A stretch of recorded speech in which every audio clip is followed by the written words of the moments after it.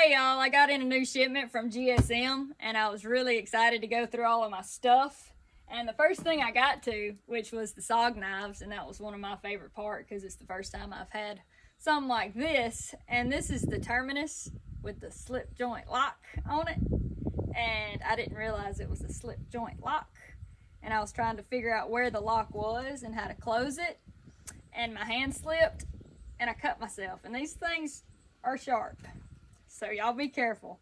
But it ended up being a 2 centimeter by 2 centimeter flap, and luckily it didn't hit any tendons, so I can still move all my fingers, but it did bleed a lot.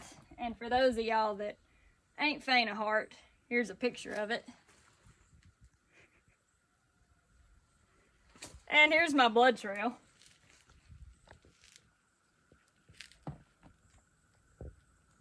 But they